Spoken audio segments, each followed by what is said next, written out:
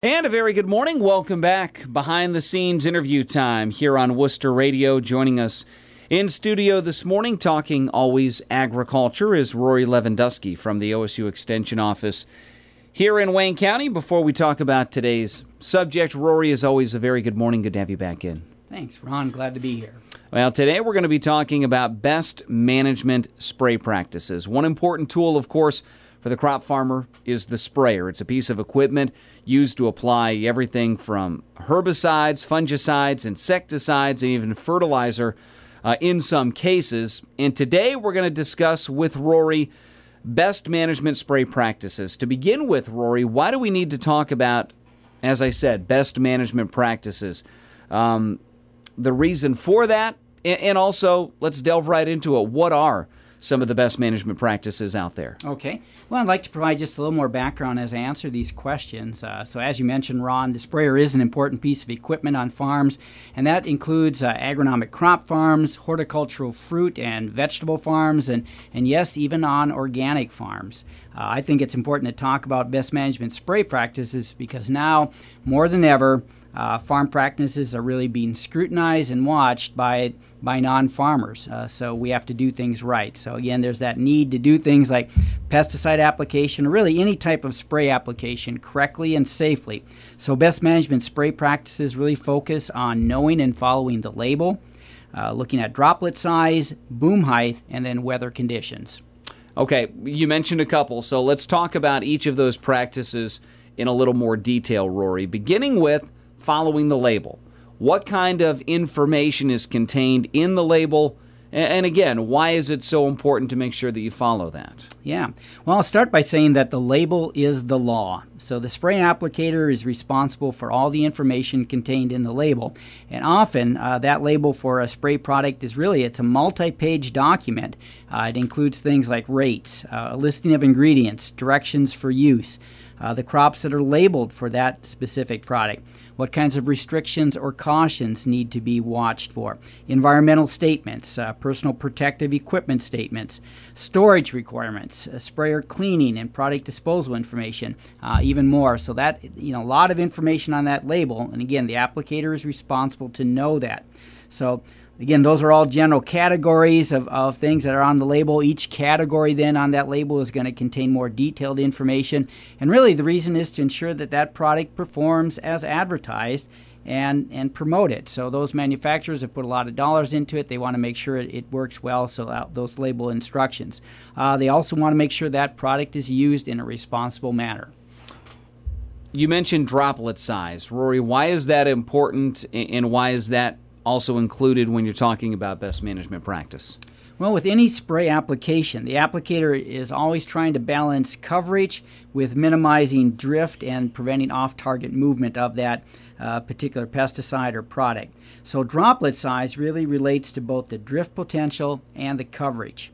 Smaller droplets, it's true, smaller droplets can result in better coverage, but the kicker here, the caveat, is provided those droplets actually make it to the plant leaf target. Because as droplet size decreases, the potential for drift and off-target movement increases. Larger droplets, on the other end, they have more mass. So really our sprayers operate from the time that droplet's released at the sprayer tip.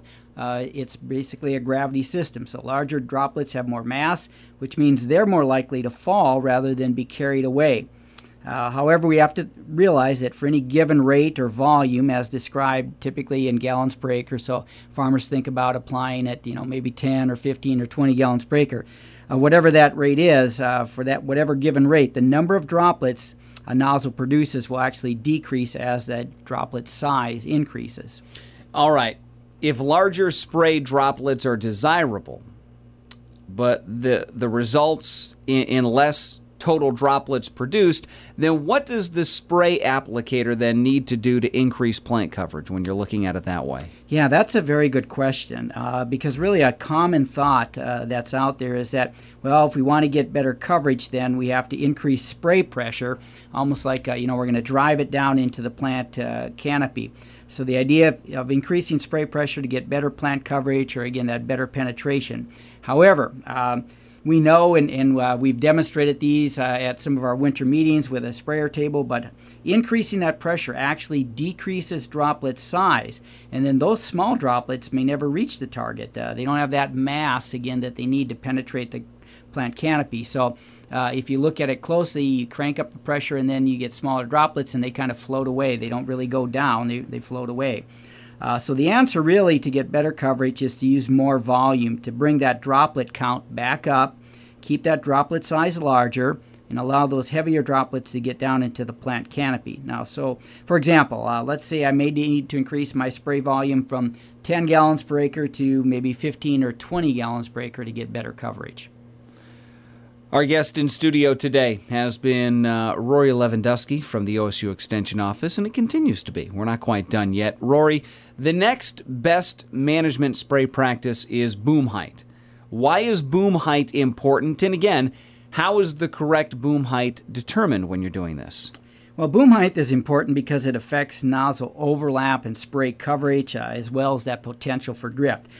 Jason Devenall, who is a sprayer technology specialist with the Ontario Ministry of Agriculture, Food and Rural Affairs, in a recent interview on sprayer best management practices on a Sprayers 101 website, said the following regarding boom height, and I think it's a good analogy. He said, imagine holding out your arm and dropping a feather. It's going to move, a ways downwind before landing. Now, climb a ladder and do the same thing. That feather's going to go considerably further. And it's the same way that water droplets work. And then to add insult to injury, releasing spray from a higher point also prolongs evaporation. And so those droplets then get even smaller, and that just exacerbates the problem of potential drift. Now, if that weren't enough incentive to lower boom heights, high booms also create inconsistent spray coverage, which is, again, undermines that whole reason for spraying in the first place. Okay, so obviously lower is better, Rory, when it comes to boom height, but when you're talking about the best or the ideal boom height, what is that? Is there only one answer, or are there, other factors that weigh into this? Right, that's another good question. The correct boom height is determined by the spacing between nozzles on the sprayer boom and by the spray angle of the actual nozzle you're using. So most sprayer nozzle companies have catalogs with this type of information. For example, T-Jet's a very commonly used nozzle. If I look in the T-Jet nozzle catalog, it'll provide a boom height chart for various nozzle types. Now, according to the T-Jet catalogs, nozzles that are spaced 20 inches apart on booms, which is a pretty common spacing, we need a 35-inch boom height for a 65-degree nozzle, a 30-inch boom height for an 80-degree nozzle, and 20-inch boom height for a 110-degree nozzle. So as our angle increases, we can lower that boom height. That boom height then refers to the distance from the bottom of the nozzle to the target. So that target could be, in some cases, maybe it's the soil surface. In other instances, it might be the top of a crop plant. Sometimes maybe it's you're aiming for the middle of the crop canopy. But that's how we get that correct boom height. It's related, again, to the type of nozzle and the spacing on the boom. The final best management spray practice we're going to discuss with Rory today, weather conditions. And I'm guessing that this has a lot to do with wind speed and not spraying when it's too windy. Are there other weather condition factors that you look at, though, beyond how windy it is? Right. Well, you're correct. I mean, wind speed is really a big factor. It's a major driving factor, no doubt. But even lack of wind speed is another factor. So most pesticide labels have a section on drift management. They specify allowable wind speeds. For example, I looked at a common grass control herbicide on the label, and it says something like drift potential is lowest between wind speeds of 2 to 10 miles per hour. And so while most of us can pretty readily identify when it's too windy to spray, we also need to be aware that spraying under conditions of no wind is also risky. Spray droplets reach their target faster when there's some air mixing that allows vertical movement. So on a really calm day, no wind, those conditions also oftentimes signal a temperature inversion. And when we get into a temperature inversion, that means air moves horizontally. It's not moving vertically. And so spray droplets from an application made during a temperature inversion have the potential to move significant distances. There have been documented cases of half a mile up to a mile away when spraying during those really calm conditions in a temperature inversion. Okay, so beyond wind, are there any other weather conditions the spray applicator needs to think about? Sure. Temperature and humidity also have an impact on spray effectiveness. So if we get those low humidity, high temperature days, that's going to increase the evaporation rate of spray droplets. And again, as droplets evaporate, they become smaller, they lose mass, they become more subject to drift, especially again if you have high boom heights. In addition, some products have increased potential to volatilize, that is, to change from a liquid to gas state and then move as we get into high temperatures. All right, Rory. Plenty of good information you brought with you today. If anybody needs more information or wants to find out more about what we talked about today, what should they do? They can contact me at the Wayne County Extension Office at 330-264-8722.